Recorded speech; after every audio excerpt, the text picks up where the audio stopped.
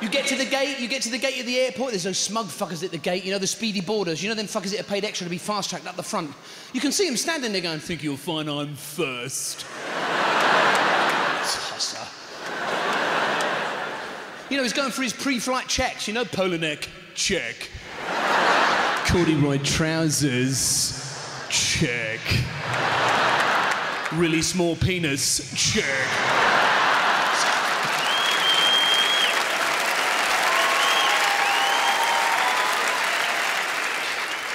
He thinks he's going to get on the plane first. I don't think so.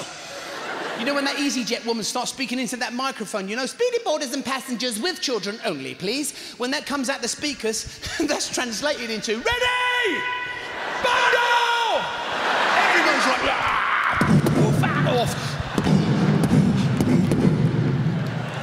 I love seeing the faces of those speedy boarders when they realise they paid extra to be fast-tracked onto a fucking bus. You get to your plane, you know, you walk up the steps, and there to greet you at the door is, Orange Face Phyllis. Because you know everyone that works for EasyJet's fucking orange. And the trouble with EasyJet is everything's orange. So all the staff keep merging into the background. You're getting on the plane and hovering in front of you is like a hairdo with some teeth. Welcome to EasyJet! Fucking hell. And have you tried the seats on these cheap airlines? Have you tried the seats? The captain comes over the tannoy and he goes, once we're in the air, you'll be able to kick back and relax. Yeah. Have you tried pressing that little button in your armrest? Have you tried pressing that? Fucking, that's it. That's all you get. That's it. Kick back and fucking relax? What's this, Hobbit fucking Airlines? Because they always say that, don't they? When you're coming into land or you're going to crash, put your seat in the upright position. What? That's going to save my fucking life, is it?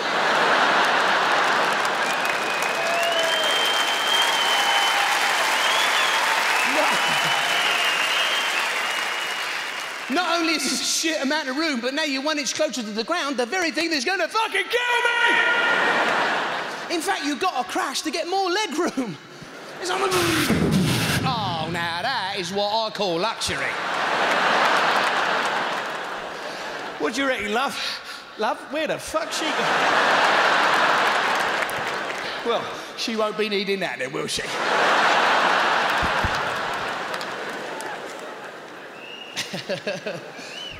Then you get them fuckers, you know, the latecomers who turn up on the plane late, start trying to get their bag in the overhead locker. Oh. Now you're sat there with some stranger's knob coming at you.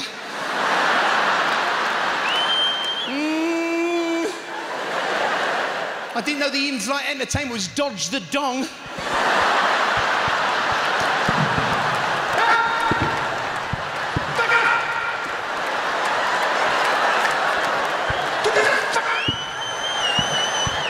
He's up there going, who are you?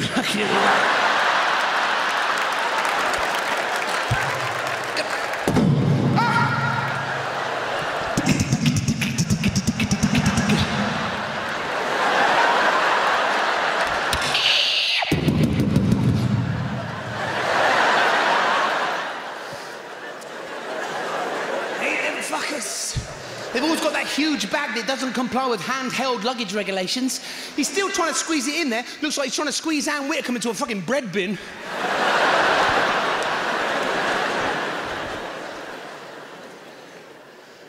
And you're sat in your seat, you've got a 5-hour journey, you're sitting there going, yeah, this is all right, I can sit here for 5 hours, quite comfortable, actually.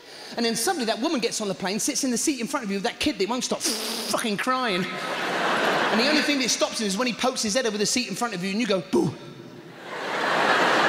Then his mum's face appears in that little gap between the seats and she goes, oh, I think you found a friend there. No, I don't want a fucking friend. Because you know what's going to happen now? She's going to have a fantastic journey and you're going to be Barney, the purple fucking dinosaur. You're still sitting there 3 hours late with that kid poking his head up like, I fucking hate kids. 4 hours later, he's still doing it. You're looking at the door going, if that door opens, I'm fucking jumping out. After 5 hours of this, the kid pokes his head up over the seat in front of you and you go, "Dare!"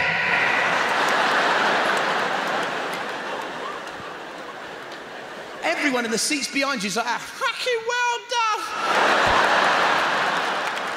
If you were going to do it, I fucking was.